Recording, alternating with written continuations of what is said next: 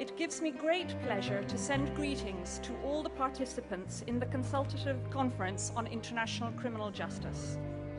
In 1998, in Rome, we all committed to make the participation of victims a milestone in international criminal law work.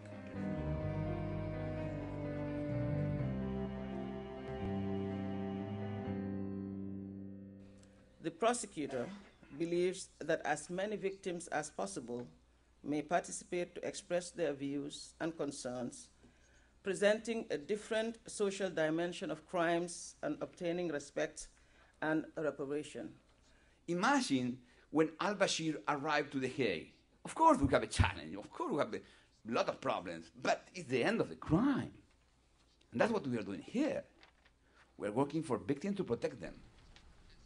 And I don't think there's anybody in this room who doesn't feel a sense of achievement in getting more victims' participation. And it's one of the great successes of the Rome Treaty. But there are problems, and the problems go back to fair trials.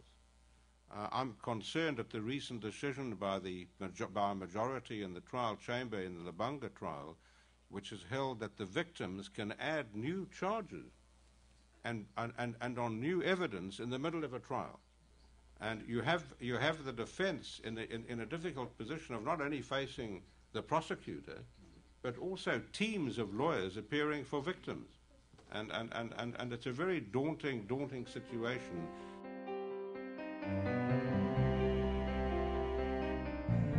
As deputy prosecutor and as a lawyer, I know that it is the concerted efforts of all which will ensure that trials are conducted and they are conducted fairly.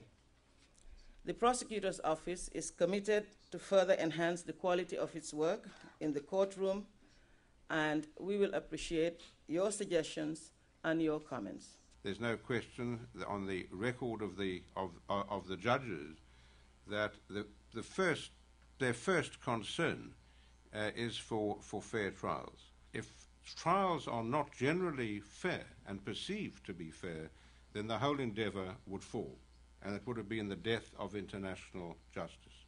There's a need also for having internal mechanisms of quality control within the office of the prosecutor to ensure that right from the investigative to the indictment phase to the trial readiness phase, that there is continuous peer review of the work that is being done in order to ensure that the best cases move forward, and they move forward in the best possible way.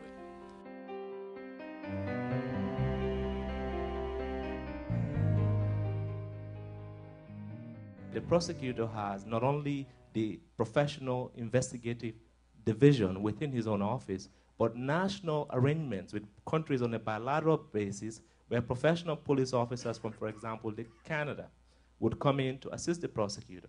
And then you have, on the other side, dealing with the same case of the same magnitude, the same number of witnesses, one or two hapless defense investigators. I mean, when you talk about fair trial, I think we have to put our money where our mouths are and to deepen the amount of resources available to defense so that we actually give meaning to the right to a fair trial and the right to counsel.